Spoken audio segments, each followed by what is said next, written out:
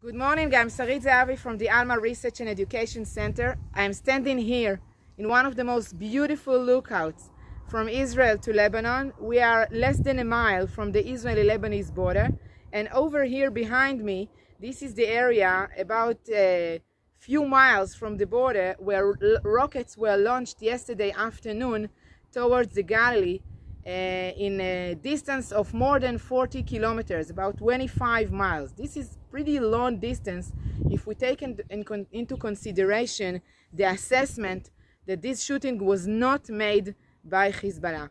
The situation in Lebanon, the internal situation in Lebanon these days is very complicated and very difficult. There is an economic and political crisis, and that's why we believe that it is not with the interest of Hezbollah to carry out launching rockets of the sword or to have its own signature on provocations on the border. Yet, since this is not the first shooting in the current round of escalation, it's actually the third one in a few days towards the Galilee.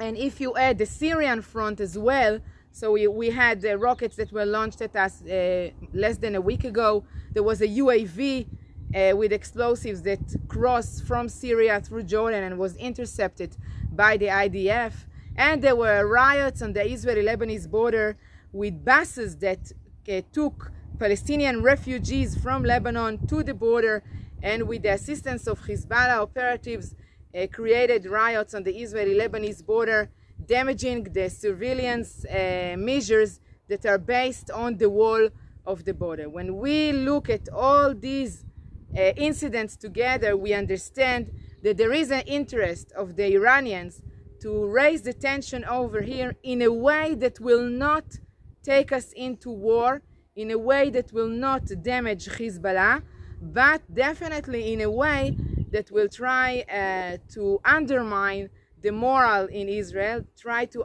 undermine our self-confidence, and of course create also a little bit more of an operative challenge to defend the civilians that are living here in the Galilee. I can tell you from a personal point of view, I live not far from the border, about 9 miles from the border between Israel and Lebanon, and the rockets were launched only half an hour before we were supposed to have a celebration to my little girl, 7 years old, for the Torah.